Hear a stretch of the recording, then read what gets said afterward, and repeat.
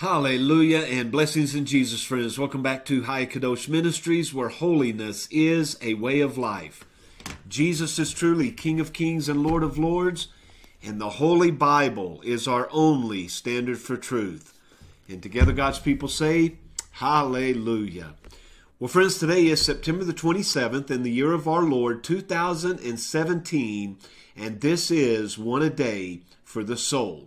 Now, our time together is going to be rather short this morning. I'm experiencing some severe difficulties with an update through Windows 10, and for that reason, the upload speeds are just way too long for me to be able to get a video out to you of any lengthy detail. But I did have a couple of thoughts I wanted to share with you. And if you have your Bible, turn to Psalm chapter 16 and verse 8, which says, I have set the Lord always before me, because he is at my right hand. I shall not be moved. We could almost say, if I have set the Lord always before me, I shall not be moved. And the reason for this is because it is a constant reminder of his presence. And when he is present, we will be more unlikely to do those things that are found unpleasing to him.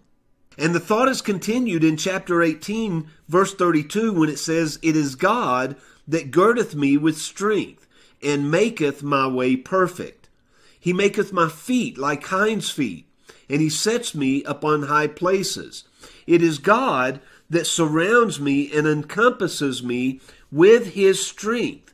And by doing so, he makes my way perfect or mature. I'm able to live before him in an upright manner.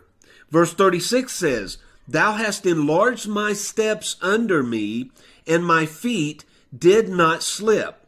If I keep the Lord before me at all times, always, he will set me upon a sure foundation, and I will be settled in my God, my King, Jesus, who will keep me from all the ways of evil. Well, friends, I pray that you will keep the Lord's presence before you at all times and always, and that you will remember he alone is your strength.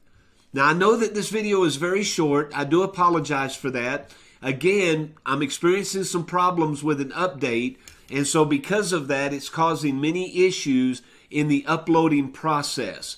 But hopefully it won't be long. We'll be back and we'll be able to continue. But I wanted to do all I could to remain faithful to our one a day. And I pray that this small portion of Scripture will be exactly what you needed for your walk today. Now, as the Lord Jesus wills, and until next time, friends, I love you, and I'll see you on the next video.